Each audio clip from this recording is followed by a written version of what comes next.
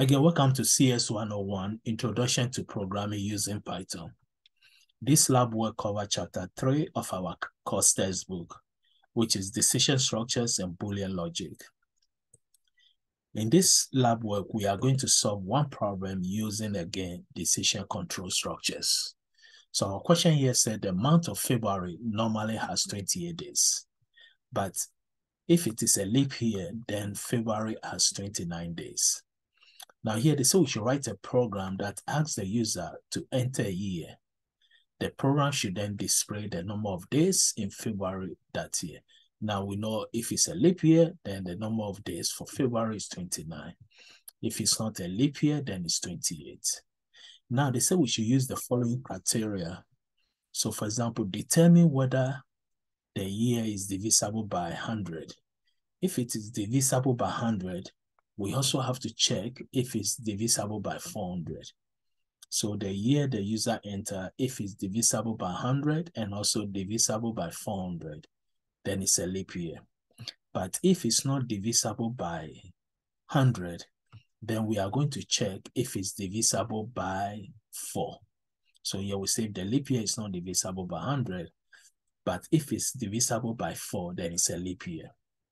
So if it's not divisible by 4, then it's not a leap year. Also, the first option, if it's divisible by 100, but it's not divisible by 400, then it's not a leap year also. So example here, if a user enter 2008, it's divisible by 4, so it's a leap year. But if the user enter 2009, it's not divisible by 100, and also it's not divisible by 4, so it's not a leap year. 2008 is not divisible by 100, but it's divisible by 4, so it's a leap year. So here, this program determines the number of days in February for a particular year. So we use the print function to ask the user to enter the year. Then we use the input function to get the input from the keyboard. Then we convert it to int. Now, when we use the input function to get an input, the data type is a string.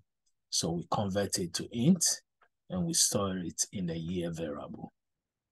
Now, the reason why we convert it to int, because we are going to use the arithmetic operation, the modulus or remainder operator. So here we check if the year modulus 100 equal to 0, and also the year modulus 400 equal to 0, then it's a leap year. So we assign true to a leap year. Else, it's false. It's not a leap year. So we assign false to leap year. That is, if it's divisible by 100, but it's not divisible by 400, then it's not a leap year.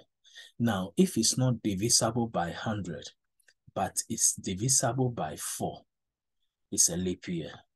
Else, it's not a leap year.